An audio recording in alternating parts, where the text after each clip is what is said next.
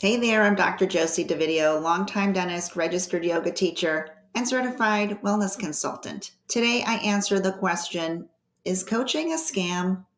You know, between dental consultants, life coaches, business coaches, weight loss coaches, you name it, someone is coaching it or consulting you on it. But what is a coach or a consultant anyway? And how exactly do they help? And how do you know whether or not it would be worth the investment for you? This week's podcast is inspired by an ongoing discussion I see inside of dental groups. And usually it's a debate between those who swear by coaches and those who think they're a scam. Coaching can be incredibly useful as a container for growth, but you need to enter into it with your eyes wide open. Some people get brilliant and life-changing results from coaching, and other people feel completely disappointed and maybe even harmed by the experience. But from my experience as a consultant and a coaching and consulting client myself, and honestly, my experience as an outside observer, I've learned that the determining factor is your expectation and your willingness to learn and be coachable. You know, I am currently being coached myself on how to be a better consultant. And so I am in a cohort with my coach, and there are other clients in there. And people like me who's doing the work, getting pretty good results. I'm really happy with my experience.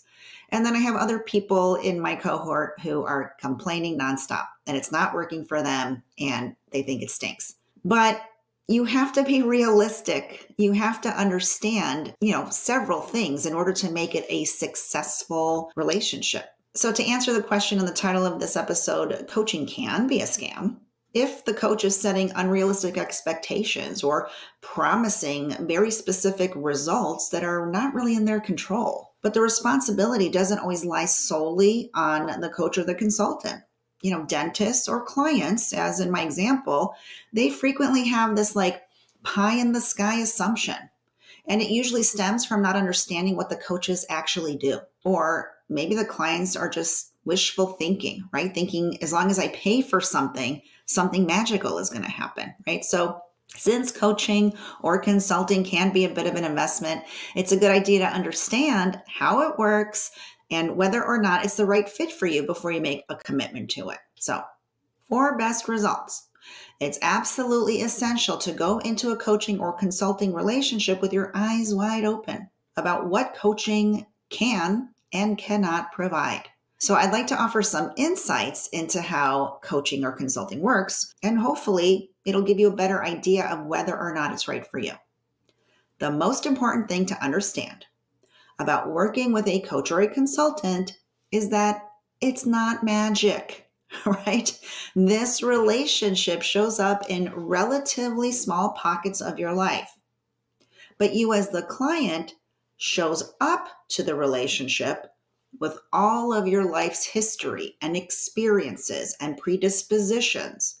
And you carry those things with you in between coaching sessions. So while you're working on growing and changing, you're still you, right? It's sort of like when patients come to the office, they see us twice a year for cleanings, and they expect that those 2 cleanings are going to solve all of their perio problems. That's not how it works. We rely on what they're doing in between sessions to see if they're healing or getting healthier.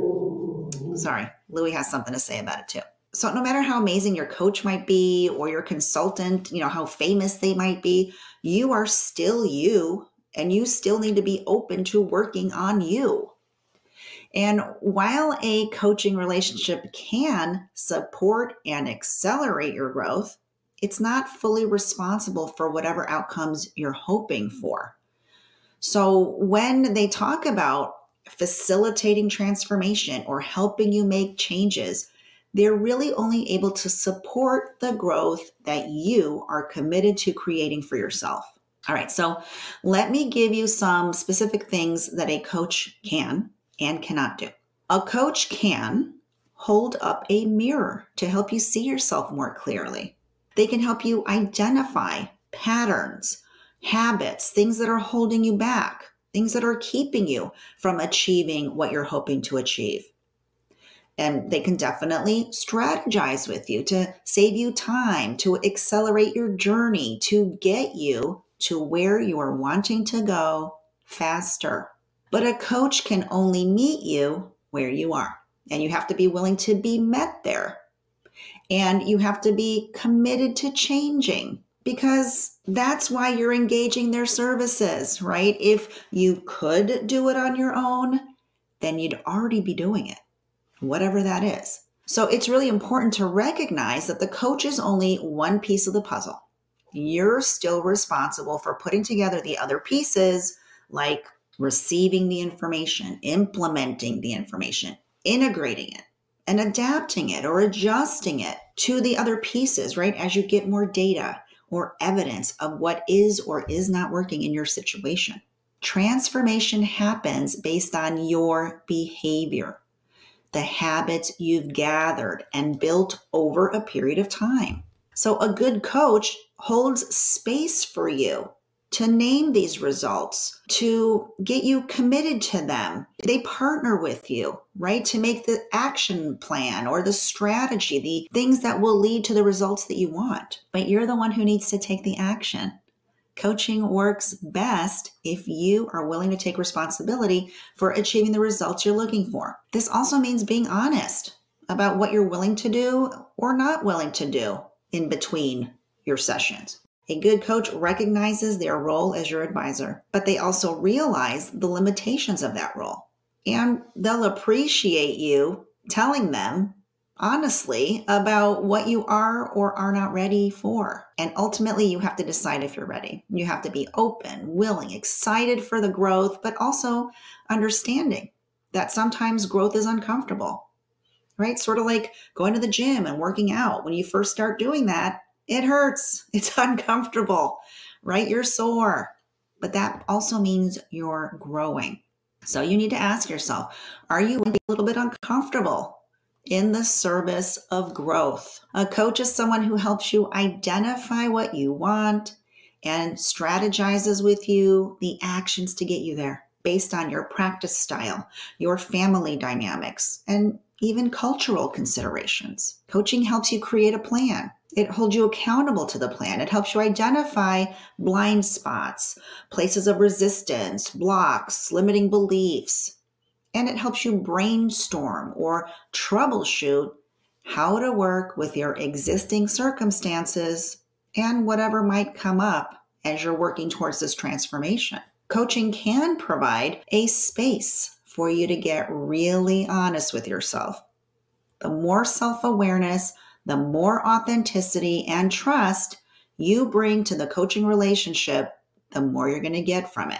A coach can meet you where you are, and they can boost your progress to help you get to your desires faster, more efficiently. And a coach can prevent you from standing still, from standing too long at a fork in the road. And they can boost your confidence so that you can pick up your pace. But the road still needs to be walked by you. If you can understand all of that, then you will have a realistic expectation of a coaching or consulting relationship. And listen, the truth is you can be your own coach, right? I mean, any growth that will happen with a coach can certainly happen on your own, but it will take longer. And you don't have the benefit of having another set of unbiased eyes on your situation. You know, I want to recognize that coaching can be an investment, and some people who need coaching the most may not have the financial padding to test out some coaches to see if they're the right fit. So if a coach you're vetting offers courses, something at a lower price point or entry level offers, you might want to invest in those and see if you like their coaching style or their personality. Because if you don't like them as people, you may not be inclined to listen to them as a coach. For example, I have some courses that I offer that are self-paced and they're a lower price point, than my signature program, than my one-on-one and group coaching program. And if you're interested in those, you can see the links to them in the description of this episode. But the idea is to check them out first and see if you're learning concepts that will help you grow. And it's also so that you can see how I teach and what my style is, and if what I'm talking about resonates with you, and you might decide you're ready to move forward with one-on-one coaching. But you also might decide and admit that you're not in the right place to either commit doing the work or to unraveling the beliefs or whatever it is that's keeping you from living the life you want. And here's the thing, if you're not in the right place or headspace, you're not ready. So when I see these debates in Facebook groups about whether or not coaching is a scam, it's likely that the one who got nothing out of it either wasn't ready or didn't engage a coach that was a good fit for them. Ironically, individualized coaching is great for people who claim to have no time. If your time is so limited or so precious, you can't feasibly listen to an expert, read their book, and then extrapolate that to your particular situation or life in dentistry. So if you want laser focused support on your particular situation, then coaching might be a good fit for you because in many ways, it will save you a ton of time. Some of the dentists that I work with one-on-one are doing pretty well financially. They're just overwhelmed with all of the things, and it's become hard to know where to start making things less stressful. And they recognize they have blind spots and they want someone else to look at things with them and help them go to the next level, not only in business, but in their lifestyle, right? And living well and living with peace and harmony. So they enjoy having a strategy partner and they appreciate having an outside perspective from someone who has lived their life. So how do you decide whether or not you're ready for a coach? Well, one way is that you've tried everything you know to do and you're not satisfied with how things are going. Another one is that you know what you need to do, but you don't do it for some reason. You might be needing someone to hold you accountable or to give you smaller actionable steps or to help you understand the mindsets that are holding you back. Or they can even help you see if you even need to do the thing you're trying to do. Sometimes we get stuck in these thought patterns and you don't even need that thing. And another way to know if you're ready or not for a coach is, to decide if you're willing to make the most out of the investment that you're making. So I'd love to hear your questions or comments on this episode. So check the description of this video and see how you can connect with me on that front. And if you have found value in this episode, I'd love a thumbs up so I know to create more content like this for you. And hey, you might as well share this episode with a dental friend who would benefit from it too. Be well, friend.